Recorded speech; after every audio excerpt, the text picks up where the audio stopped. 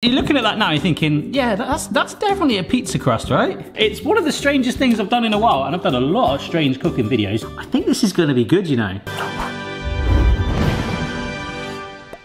Hello everyone, it's Barry here, hope you're well. Today we are making a chicken pizza. Well, not just any pizza. This is a recipe that I've been suggested to make for quite a long time, and I think it evolves around the whole concept of keto, like a low carb recipe, because the base of the pizza is made of chicken. No bread, no dough, but hopefully it will taste good dough.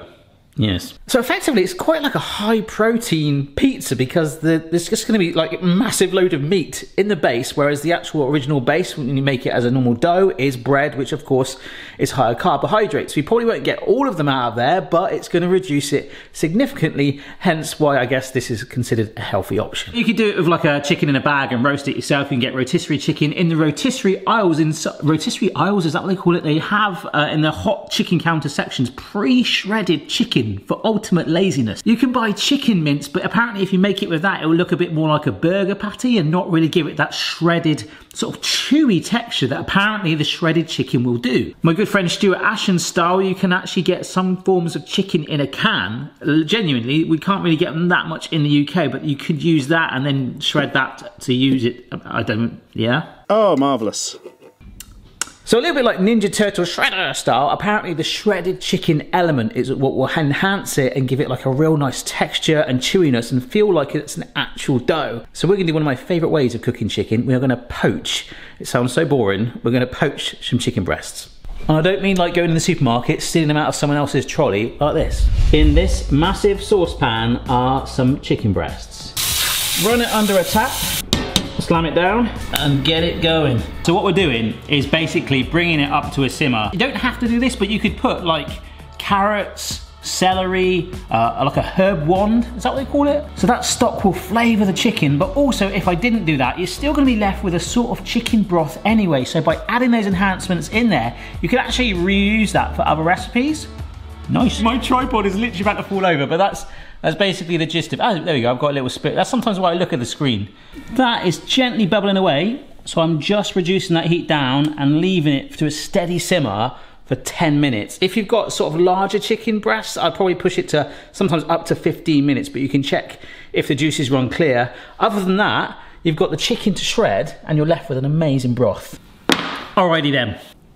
That's a massive chicken breast, so I gave it the full 15 minutes. The only other thing to say is do not like go, oh, I'll just turn the heat up, make sure I boil it faster, because that can actually make the chicken tougher. You'll actually end up cooking it more than sort of poaching it. I know that sounds really weird, cooking rather than poaching it, but what we want it to be, it takes a little bit just to get into it. It's sort of soft and tender so it can shred. You see, it's like little bits of pulled pork like that. Just shred away. Okay folks, here is our shredded chicken. It's about 2 chicken breasts in there. Apparently we need about 300 grams. So for me that worked out about 2 of the chicken breasts all shredded up. Now we bring it together. Eggs. We add in the chicken. This is some onion and garlic powder. Some salt, some pepper. And there's gonna be cheese in the crust. This is some parmesan and we need about 50 grams of that. I guess the parmesan is gonna warm and bond, just like the roll of the egg, all of that seasoning and the chicken, most importantly, together. You're looking at that now, you're thinking, yeah, that's definitely a pizza crust, right? And I gotta say, it actually smells. I've got the smell of the onion and the garlic powder, the parmesan as well, and a little bit of chicken stock vibe too. It smells really, really good. It smells like some sort of pasta dish, but no, it's time to shape our crust. This is a baking sheet lined with some baking parchment, nice and greased just to hold it down, and we shape our base on here. That's actually quite a high pile there, but apparently we've got to press it down to make sure there's hardly any gaps. So I don't know if I can just press it. Oh yes I can, oh my gosh, with the back of a spoon. That is working. Okay, I don't think we're gonna get a perfect circle. It's gonna be a little rustic shaped, but that's absolutely fine. You could buy the pre-made rotisserie chicken, but I do like that we've done that extra effort of flavouring it with the stock as it's cooked. I just can't get over how good this smells. It's one of the strangest things I've done in a while, and I've done a lot of strange cooking videos. It looks like a big hash brown. I think this is gonna be good, you know. Alrighty, I love the little specks of pepper. This is gonna go in then, 15 minutes.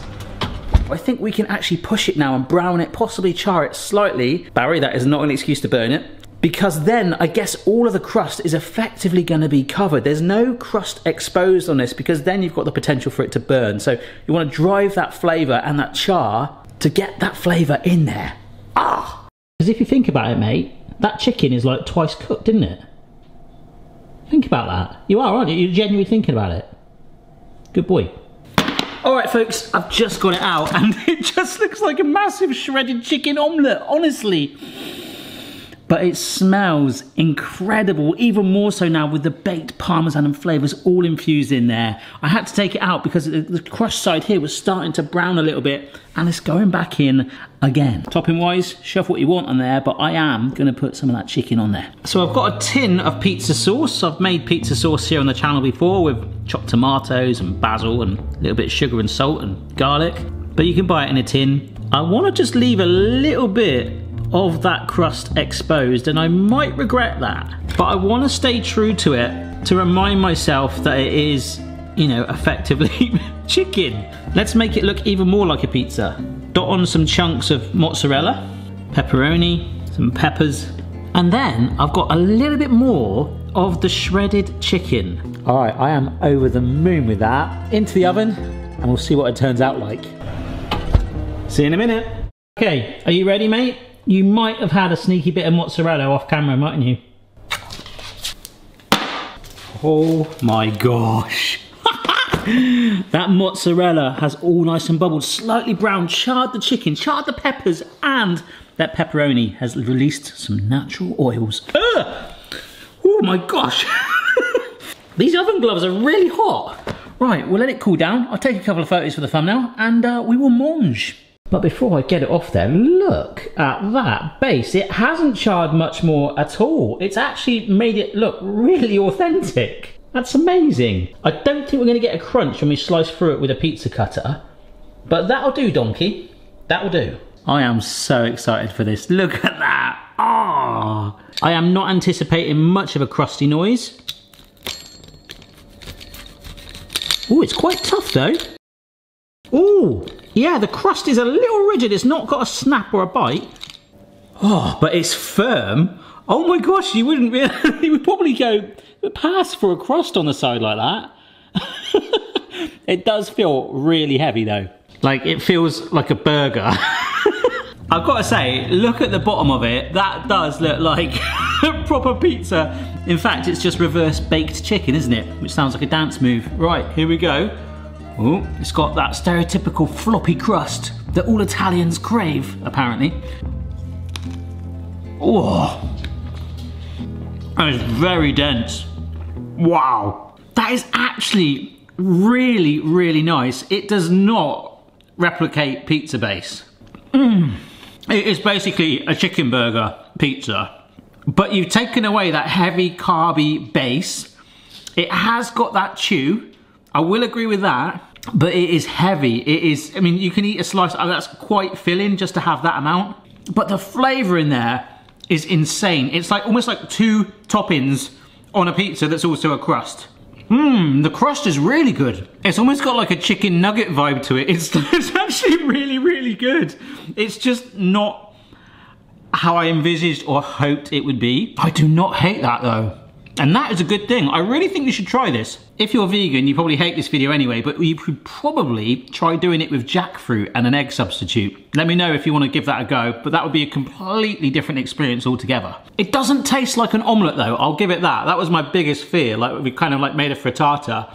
I'm gonna pass that, folks. If you do try this out, send a photo, share it on your social media platform of choice with me on most of them. Don't forget to subscribe to the channel if you're not already and give this video a like. If you enjoyed it, make sure your notifications are turned on. Any recipe ideas, especially quirky ones like this that get my enthusiasm going, keep them coming in. I've got loads to get through, and I'll see you again next time. Ciao!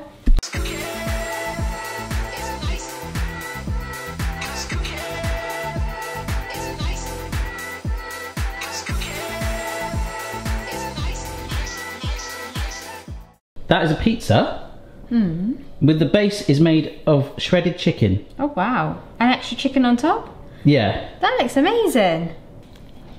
Oh. It's supposed to be like low carb, dough alternative. High protein. Yeah, yeah, that's right. No, I like it. It's nice. Chickeny. Yeah. Yeah. No crunch though. No. Folks, lights are off, home is away, just starting to wash up. I had another slice of that, and as it's cooler, like you sort of notice a bit more about what's going on. There was real flavour and that chewiness and like the pull of the chicken as you bite it. I really want you to try this to see for yourself. Honestly, give it a go and let me know what you think.